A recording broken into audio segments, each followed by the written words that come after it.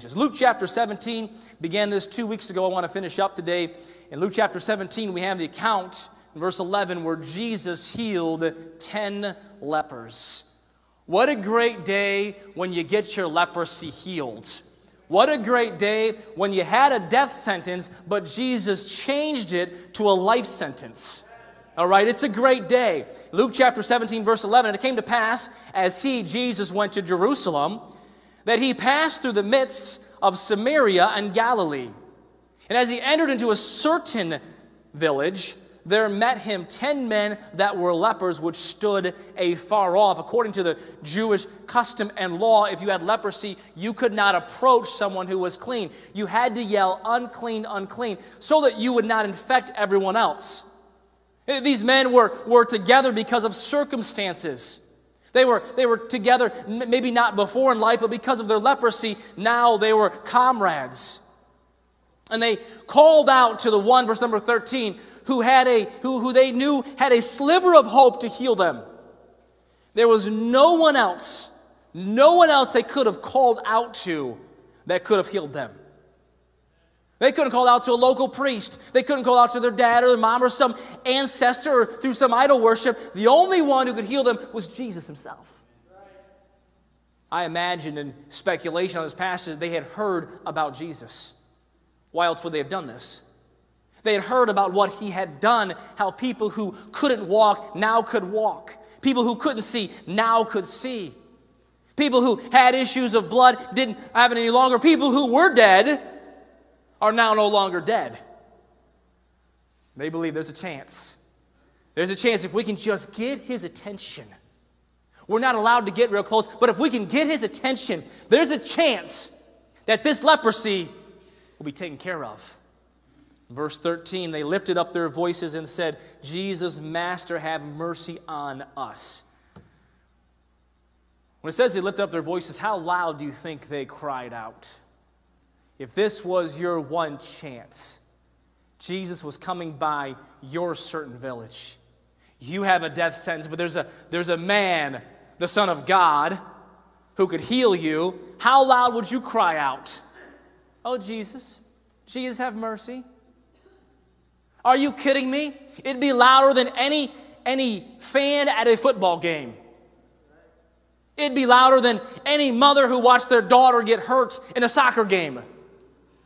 It'd be louder than any Black Friday line where someone takes the last thing that you want. It'd be crazy loud, would it not? Would you not scream until your voice was hoarse to get Jesus' attention? Can I just pause here real quick before we continue on?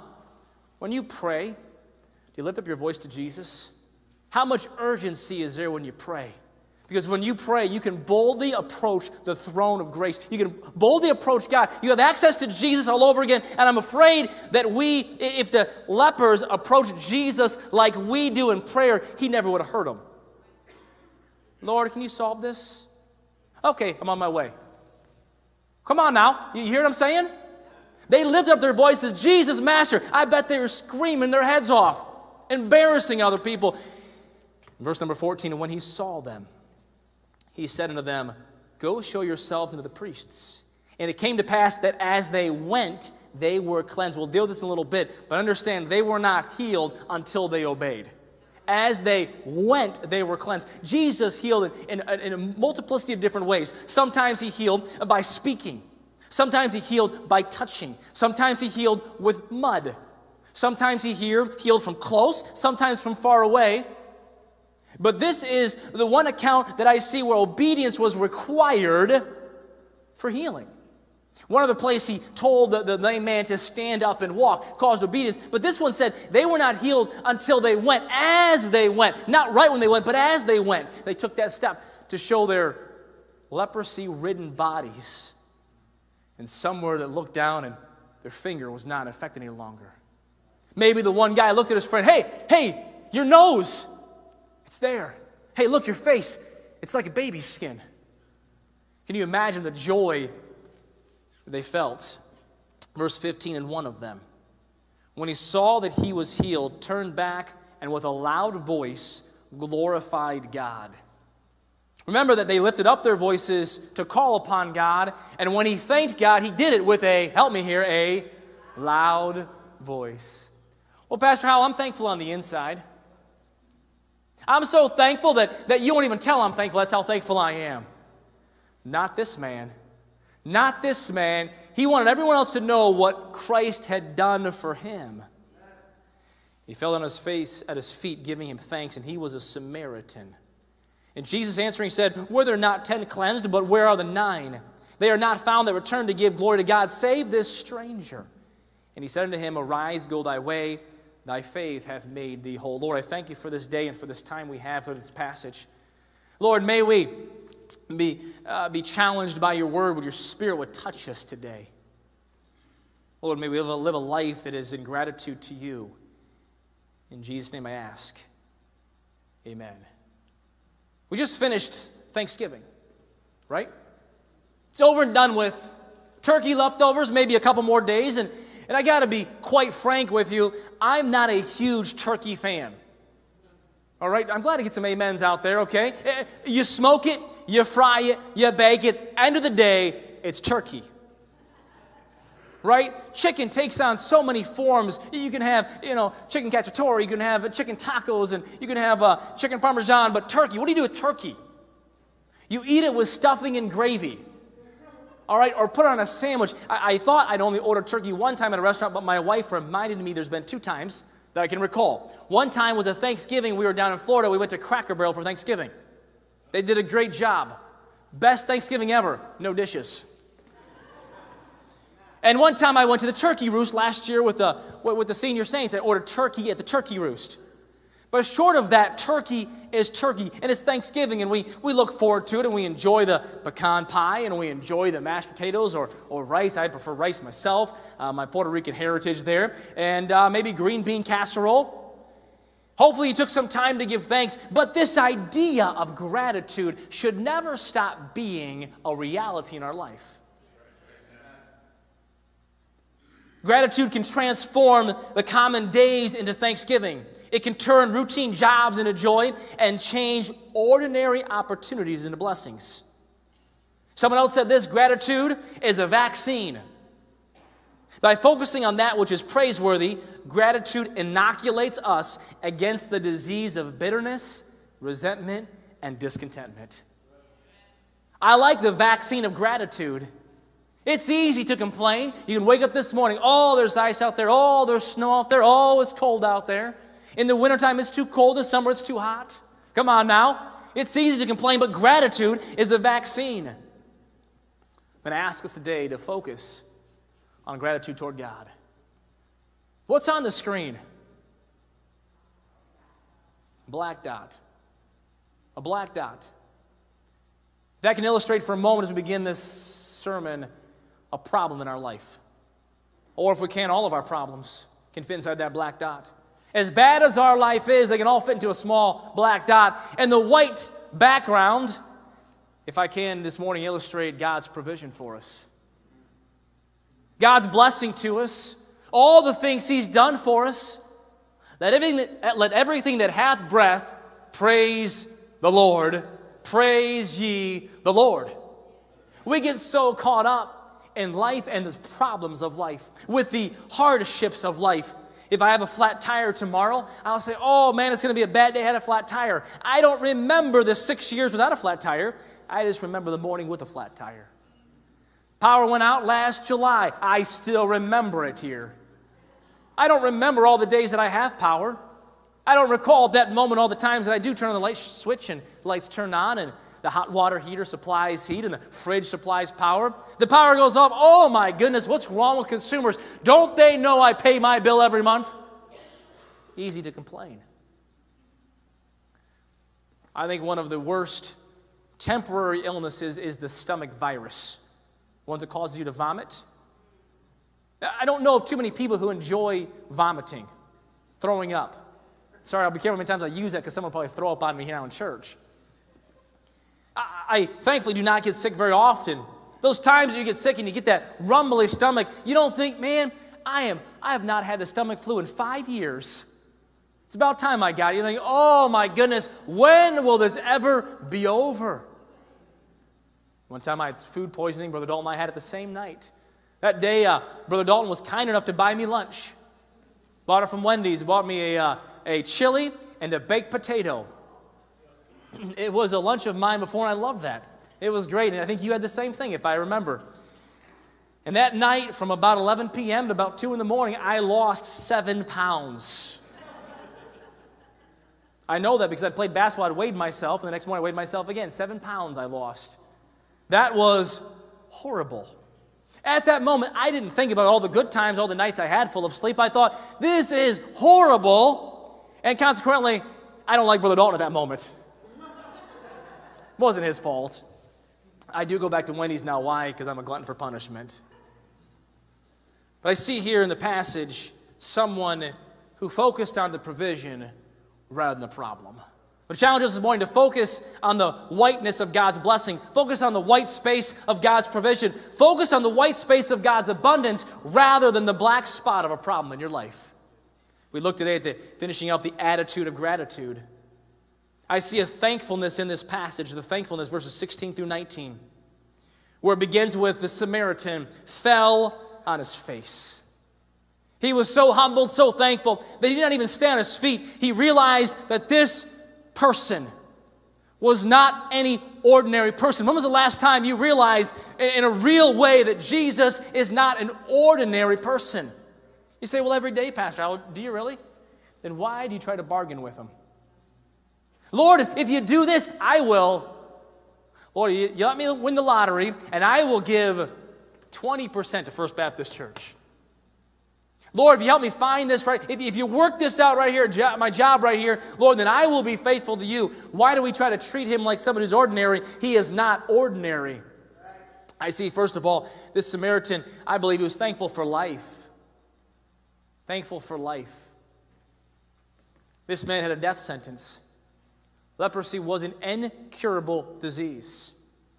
We could equate it really today, well, not really, but even to cancer today. Though even now they have some things they can do to mediate that. Back in the Bible times, this time frame, there was no cure for leprosy. It was not a matter of if you're going to pass away from it, but a matter of when. And this man had a second shot at life. Thankful for life, I think of Psalm 90, verse 12. So teach us to number our days, that we may apply our hearts unto wisdom. This man said, I want to live each day like it was my last day. His name, Steve Jobs, former employee of Apple. Someone said this, when it comes to stealing life, television beats tobacco hands down. When I read that, it caught my attention immediately. I don't own cigarettes, I do have a television. It says that a lifelong smoker could expect to lose approximately 8 years off their natural life. For each, I believe it's 8 minutes for each cigarette smoked. But on comparison, they said the television, on the other hand, robs us of time now. And back a few years ago, the average television viewing was 26 hours per week. And the average later on risen to 35 hours. All in all, you'll lose 60 years. You can lose potentially 60 years of life watching TV. Now listen, I'm not here to smoke a TV on stage. There's some preachers who do that. They take a sledgehammer to a TV. All right? Probably for dramatic effect. I'm not saying you shouldn't watch football or baseball. But I am saying this Samaritan was thankful for life, and I doubt he valued life the same way as before.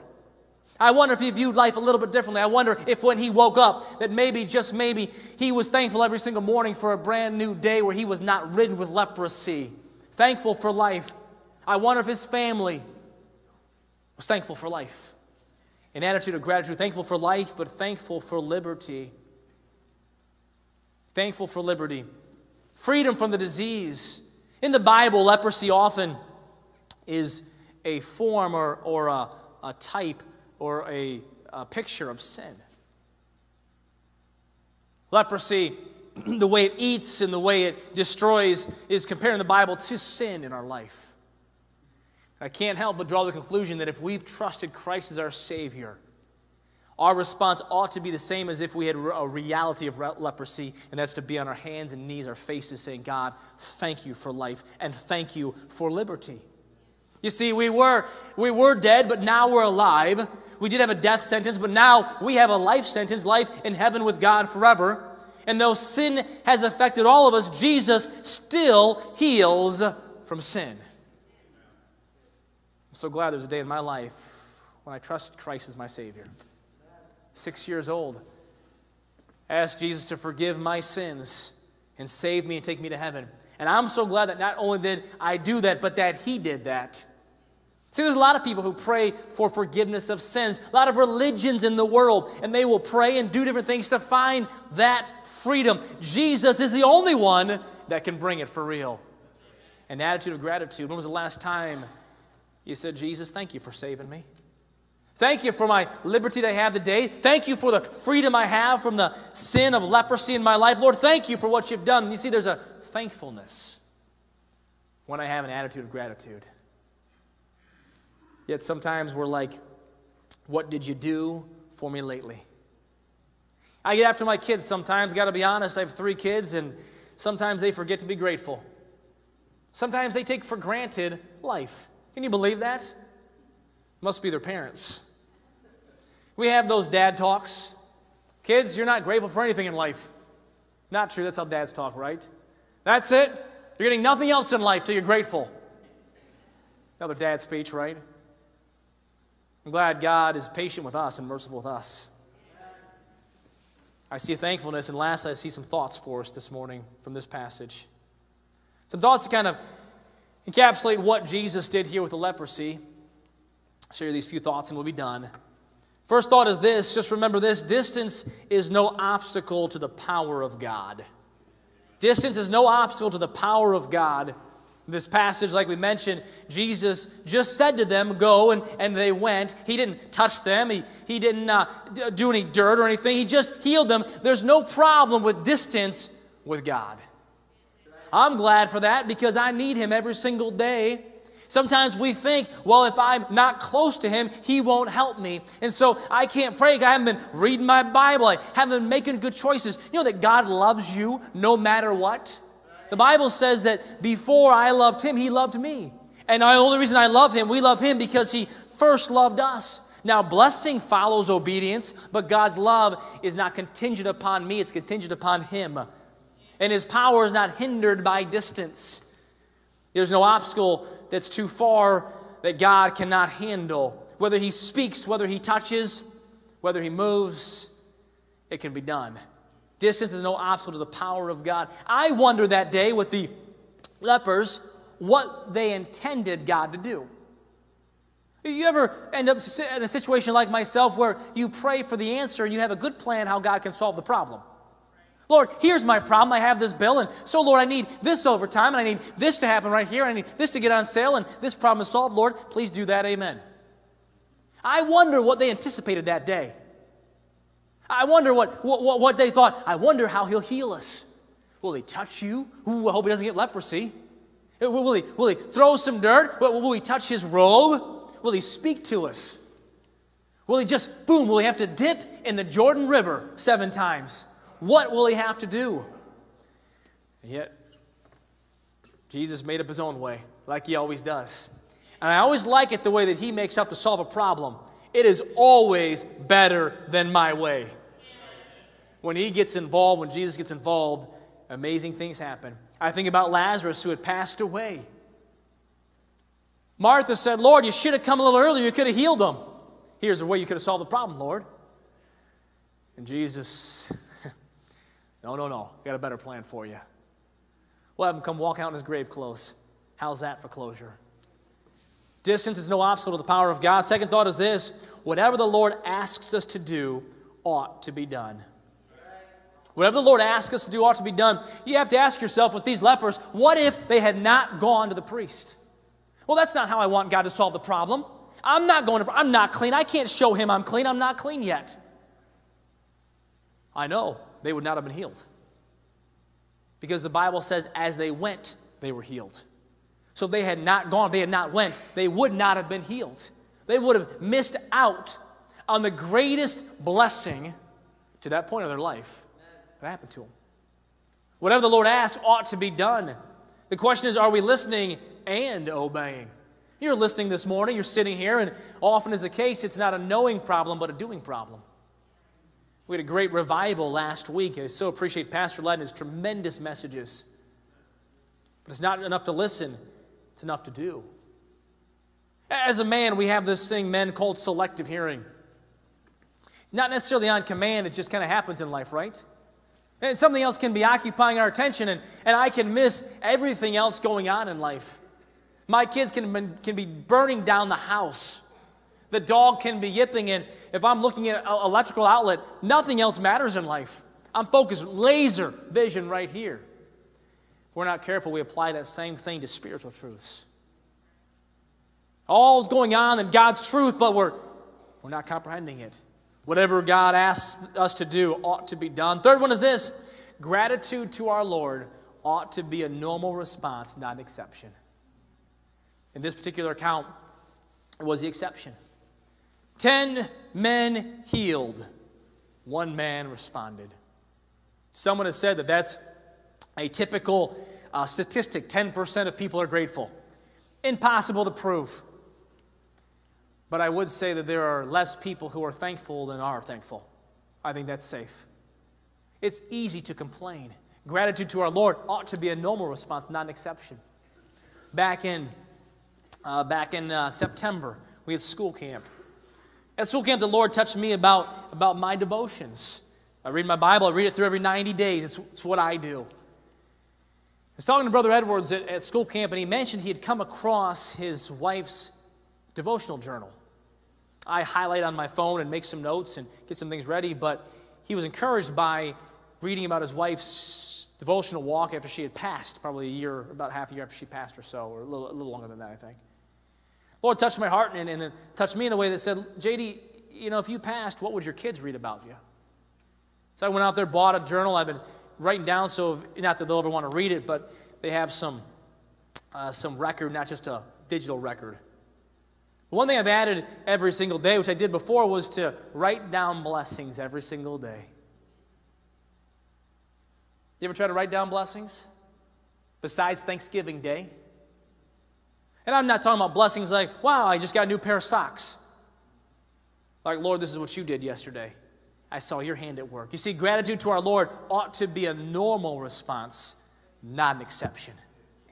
We ought to wake up and say, God, thank you for what you've done yesterday, what you've already done this morning.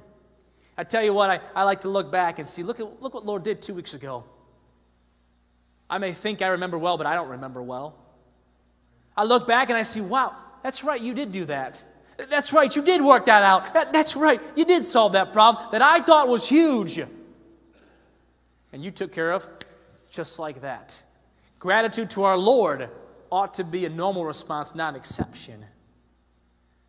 Next one is this one. Gratitude is more than a feeling, but an action. I tell you what, I get a little tired of this thing, this whole feeling mentality. Oh, I just feel happy. I feel grateful. Well, great. Why don't you let somebody know? All right, don't just hide it on the inside. Don't hide it from the Lord. It ought to be more than a feeling, but an action. The last one is this one. Gratitude begins today.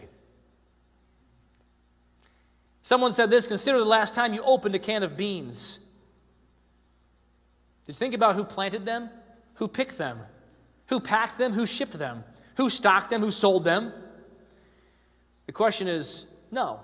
We just open the can of beans and throw it in a bowl and toss it in the microwave, grab a fork and eat the beans.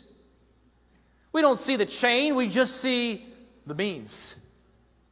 I wonder about the last time that God did something for us, do we just see the beans? We don't see God's hand at work. Remember one morning I was driving to work, I was in a Honda Civic. I stopped at the corner of Dixie and King Road coming across Dixie Highway. The light turned green, and for some reason, I did not speed through the intersection on green.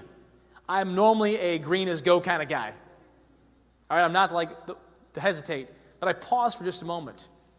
As I paused, a waste management truck came barreling through the intersection. My heart began to race like maybe yours has before, where you realize you were that close to seeing your Maker. Accident? No. Hand of God? Thank you, Lord. Thank you. The chain. Do we just see the beans? Someone said this: complaining is like bad breath. You notice it when it comes out of someone else's mouth, but not when it comes out of your own.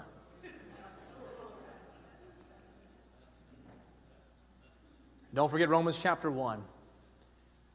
When it talks about what happens when people turn away from God, it says when they knew God, they glorified Him not as God, neither were they thankful. What do you look at? The white or the black dot? This particular leper, after he was healed, he saw the white space. And he said, God, I can't help but fall on my face and say thank you. Lord, I thank you for your word. I thank you for what you've given to us. Lord, the reality is any problem we have pales in comparison to your provision and your blessing to us. Lord, touch us, convict us, show us ways that we have been ungrateful, how we've lived in unthankfulness. Lord, turn our hearts towards you. One who's here this morning who said, Pastor Howell, would you pray for me? As you spoke, God spoke to me this morning. I want to have that attitude of gratitude. Would you pray for me this morning that I would look at what God has done, not at the problems in my life? Would you pray for me this morning? Slip your hand up, slip it back down. We'll see it. Amen. Amen. I want to have that attitude of thankfulness, that attitude of gratitude. Who else? Didn't raise it before, I raise it now. Amen. Amen. Amen. I wonder if you're here today and you don't know that you have a home in heaven. I wonder if you're here and you've never trusted Christ as your Savior. You never asked Jesus to save you. This morning, something going on in your heart. You said, Brother Howell, I'm not sure I'm on my way to heaven, but I'd like to be sure. When you pray for the others, would you pray for me? Just slip your hand up and slip back down. I've never trusted Christ as my Savior, and I'll draw no more attention to you than I did to anyone else, but we'd love to pray for you this morning. You say, Pastor, how would you pray for me? I'm not sure I'm on my way to heaven, but I'd like to be sure. Would you pray for me when you pray for this? Just slip your hand up, slip back down. We'll see it. Amen, I see that. Lord, thank you for this time. Lord, thank you. Guide this invitation. May we respond the way we ought to you, in obedience to you. In Jesus' name.